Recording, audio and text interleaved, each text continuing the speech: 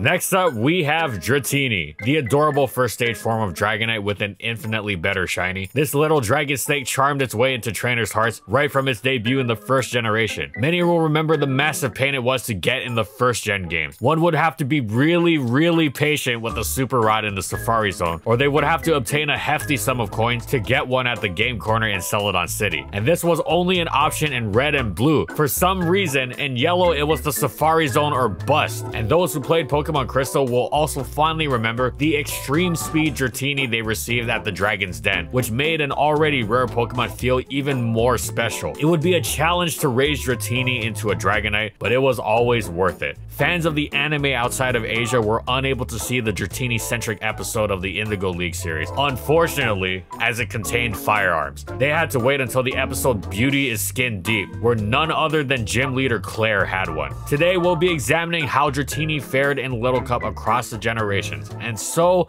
we ask, how good was Dratini actually? And in this video, we'll be going over these competitive formats.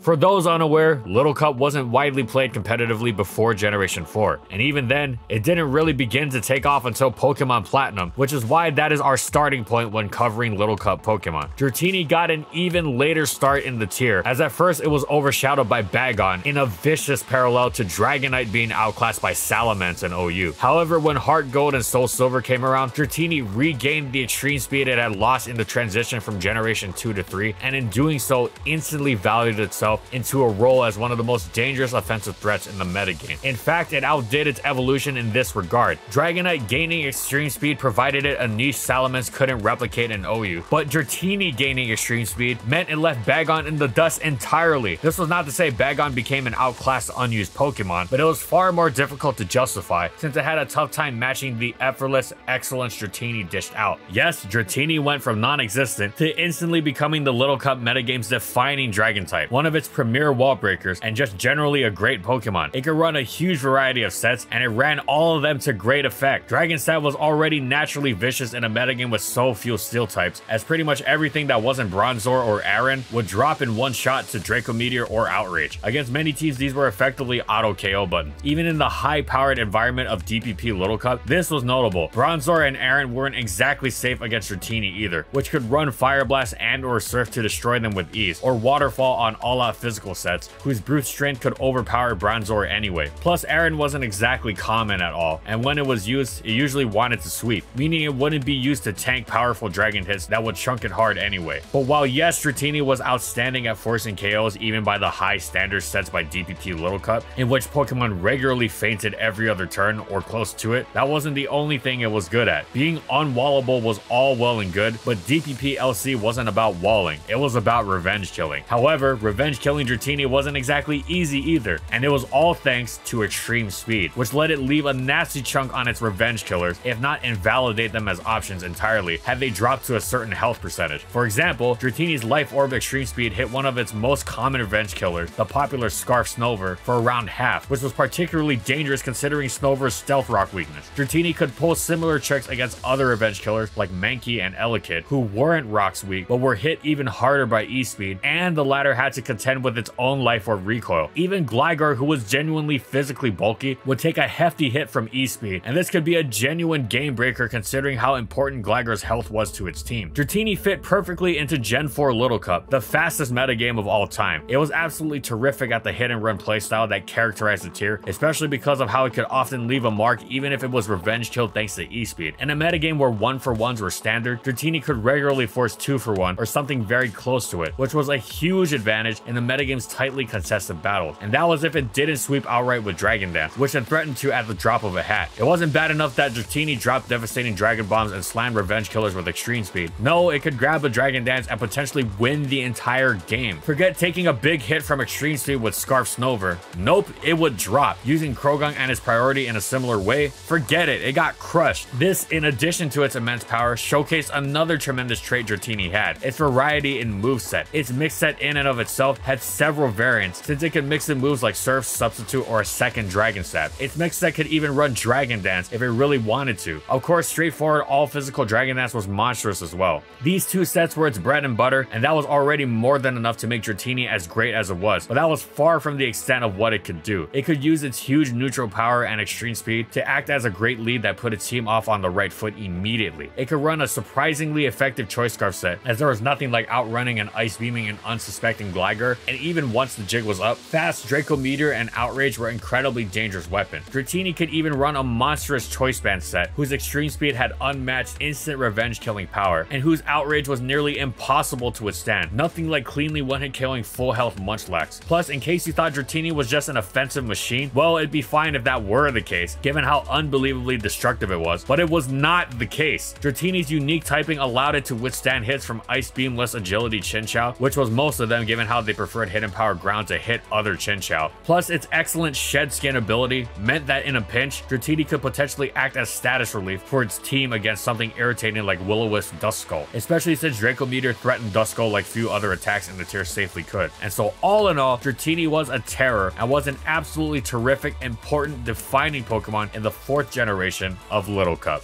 The 5th generation's addition of Eviolite meant Dratini's Dragon Stabs, while still fearsome, were no longer the spammable auto KO buttons they had been before, and this was compounded by the addition of Ferroseed. Furthermore, Dratini had fierce new Dragon type competition in Axew. However, there was a flip side to this. While it did tank and even punish Outrage all day long thanks to Iron Barbs, Ferroseed still feared Fire Blast. Additionally, even with Eviolite, most other Pokemon were not exactly eager to take on Dratini. It was still quite a powerful Pokemon, using boosted high base power moves. Furthermore, Dratini was an excellent user of Eviolite itself. This made it much more difficult to revenge kill, and it paired beautifully with its Shed Skin ability to prey on weak, status-reliant defensive teams. At first, Dratini had the significant advantage of being able to Fire Blast Ferroseed, whereas Axew was totally walled by it, but this disappeared in Black and White 2, where Axew gained the Ferroseed demolishing superpower. However, this wasn't Dratini's only advantage over its Tusk competitor, and it retained its place in the metagame. In addition to its excellence of Shed Skin, Extreme Speed was once again an incredible tool, especially during the reign of the terrifying Sandrush Drover, and once again removing Scarf Snover efficiently if Dratini chose to run Life Orb. Plus, Fire Blast also helped Dratini deal with Bronzor far more effectively than Axew did. Of course, there was also that cool thing you could do, which was what again? Oh yeah, you could use Dratini and Axew on the same team and absolutely destroy everything. Dragon Spam was one brutal playstyle to fight. Of course, there was one very special set Dratini could run that Axew couldn't match, the Rest Talk Dragon Dance variant. This took full advantage of Dratini's Dream World ability, which boosted its defense while it was status. This made it nearly unbreakable on the physical side, and a huge bulk investment as well as recovery allowed it to easily accrue multiple Dragon Dances for a slow burn sweep, really making the most of Dragon's peerless mono-attacking coverage. Plus, if Dratini called Outrage with Sleep Talk, it wouldn't lock into the move and eventually be confused. Of course, this set was incredibly specialized and required huge support, such as Magnemite's steel removing abilities, but the potential upside was just as big, as this Dratini was capable of withstanding dangerous physical attackers and setting up a sweep for itself. And so overall, the 5th generation was a step down for Dratini, but it still had a solid place in the Little Cup metagame.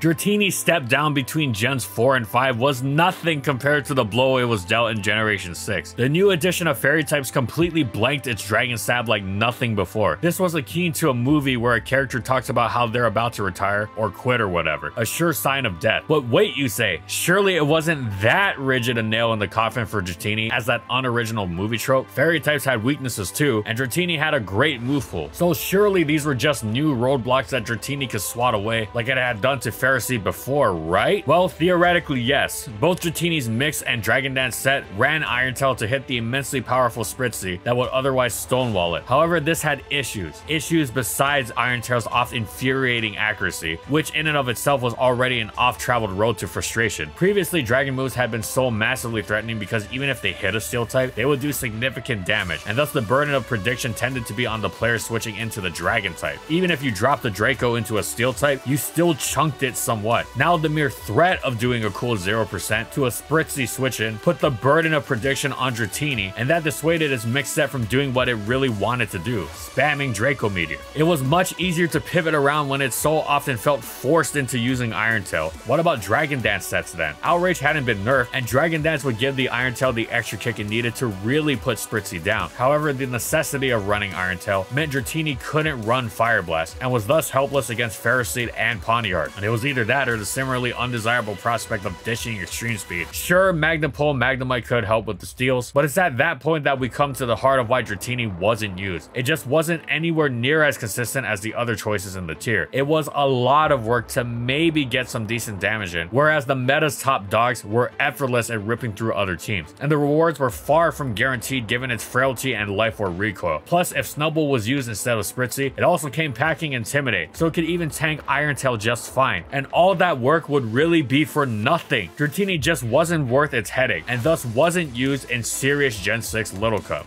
And did anything change for Dratini in Generation 7? Yes! For the worse, the best Pokemon were back and just got better, while several excellent new ones joined the fray, including the infuriatingly Eternal Wall Marini, which stuffed Mixtini entirely. Dragon Dance sets weren't much better off, in addition to their still existing problems from the previous generation, which were still just as present and crippling as they had been before. They now had to also contend with the tremendous physical wall Mudbray. Sure, you could look for something that Dratini could technically do, and then you'd get into an actual game and see how difficult and not worthwhile such an attempt would be. Most players having experienced Generation 6 knew better than to bother, and it didn't take an experienced metagame genius to see that you were better off using most other Pokemon. And as such, Sun and Moon was Dratini's most forgettable generation. At least it had been given a shot before. Let's not beat around the bush. Once again, Dratini was entirely worthless in Generation 8. Mudbray and Marini and Pawniard and Porygon's collective prominence was bad enough, but everything was able to deal with it somehow. Nothing was really that threatened. Fairy types were less ubiquitous with Spritzee's fall, but that didn't even matter at this point. Dratini had no longevity, and its power was unreliable. Now, this isn't a hard and fast rule, but a generally good way to ask yourself if a Pokemon is worth using is this. On its best day, what is this Pokemon going to do? For Dratini, the answer was that it might do over half to one Pokemon before being KO'd. This wasn't something worth wasting one of your precious 6 Pokemon slots on, and so the Little Cup player base didn't. And that's it. So how good was Dratini actually? Well, it started out as an excellent piece of the first widely played competitive generation of Little Cup. It was perhaps the most outright ferocious attacker in a tier that had almost nothing but ferocious attackers. It took a step down in Generation 5, but it was still a solid part of the metagame, especially alongside fellow Dragon type Skullcracker, Axew. But everything changed when X and Y's Fairy type nation attacked, and Dratini disappeared, never to be seen in competitive Little Cup ever again. Now we hope we get something good in the future, as it's always a pleasure to see it. Thanks for watching, everyone, and as always, if you liked the video and you want to see more, be sure to subscribe to False Swipe Gaming for more weekly Pokemon content, and in the comments, I want to know, what do you think about competitive Dratini? How would you buff it because it really needs it? Whatever it is, let me know in the comments. Also, thank you so much to our patrons for continued support of our videos, and thank you to everyone else watching as well.